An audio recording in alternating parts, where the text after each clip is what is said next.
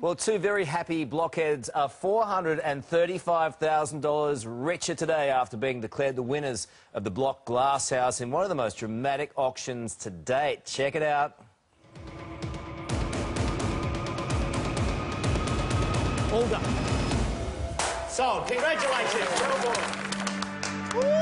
Look at him, Frankie boy. Frankie boy.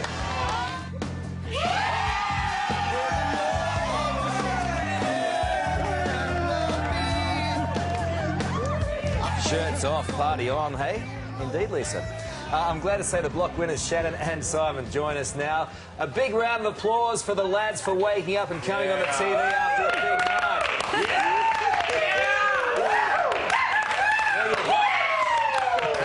night. Lads, I knew when I saw you in the car park many, many months ago that you'd be hard to beat, and you were in the end. Thanks, Carlos, mate. Thank you. Yeah. Were we a bit too excited for you? Yeah, no, we're pumped. We're waiting for you, brother. We're waiting for you. No, we will celebrate. But listen, there was a lot of hard work that went into it. What do you think it was that got you over the line? I mean, when you looked at the auction, these things can be always unpredictable. The Melbourne market is unpredictable as well with apartments. But yours was outstanding. No, we had a really good strategy from our real estate agents, and I really think that's the only thing that got us across the line. You know, all these apartments are really, really good. Ours is the best, but you know, I think going second in the auction was the masterstroke. You had that guy who came in with that 1.7 totally out of the box bid. Were you as shocked as we were watching at home, boys? Well, I was saying slow down, because our auctioneer, Damien Cooley, was going so fast. And you see Christian Jenner, the auctioneer, was kind of milking it for as much as it's worth. And I was like, oh no, did we sell out too quick? But in the end, it paid off. And they had a $200,000 bid. Like, that was a huge climb. So, that was insane. I think it shocked everyone and maybe startled everyone. Yeah. Look, there's a bit of heat around this morning about reserves, but this is, again, this is the competition, this is the game, this is the show. But it's also an indication of what goes on out there, which is what I love about it. And the reserves set at a high level. Was that a bit of a concern for you guys going in? Oh, well, you know what? Every year, every season, people think the reserves are too high, you know, so we always want them low as possible. But, you know, we did have a bit of a shock with the reserves. Even our auctioneer and real estate agent, they thought they were a little bit too high. Yeah. But, you know, still 100% clearance rate. Yeah. Like, exactly. What can you do? What can you do? Yeah, I mean, it's a clearance rate, but, you know, two couples, you were one of those two couples that did really, really well, and then we had three couples, 40 grand between three couples. How awkward was it for you at that point when Scott said, as he had to, well, our winner, getting the extra 100 grand is you guys. You're walking away with almost $500,000, and you've got people there who've just given up their lives for weeks and weeks who... They did win, Lisa. That's the... Yeah, these guys won. Yeah. But did you feel awkward? No, that's true. Yeah, a little bit awkward. But last season didn't do us any good with setting the bar high. Yeah. I mean, last place they took, what, $500,000 away. So Lisa reckons you should share your prize money.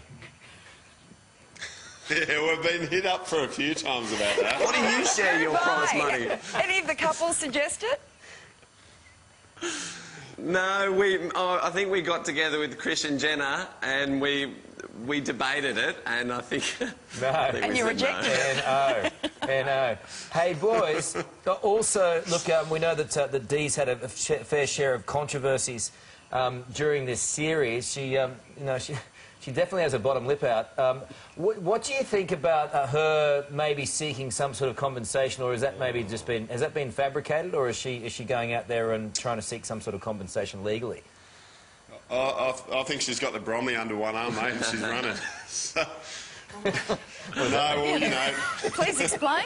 It's a painting, if you didn't know what the Bromley was. Oh, a Bromley. You're watching the show? That very expensive painting. You guys are way too cool. But tell us seriously, what went on after the auction last night? What were the conversations like, and who was hanging out with who? It was hard. We were all together. It was, you know, we are one big happy family. We weren't taking our shirts off and waving them around, let's say that. No. It was a quiet beer. It wasn't over the top. It wasn't over the top celebration. Like guys, I mean, they were pissed off. Yeah. Obviously, 3 couples were pissed off, and we were stoked, absolutely stoked. But we had to, at the same time, we're heartbroken for them. Yeah. Do you know what it was like, boys? It's like on Christmas Day back in the day when, it's one big happy family, but your brother got a better Christmas present than you. It's like, oh, damn that guy. So what are you going to do with your winnings, boys? We're going to take our builder Mozzie on a surfing trip to Bali or Indo or somewhere. He's put in the hard yards for us, so we definitely want to say thank you. Oh, very and cool. that's one way of doing it. So we'll take him overseas. Well done, lads. We look forward to catching up with you. You guys rocked it, and you're both great fellas. So thanks for being with us this morning, bright and early, and well done on a big win. Thanks, guys. Woo! That's it. Those 3 on a surfing holiday. Watch out, Bali.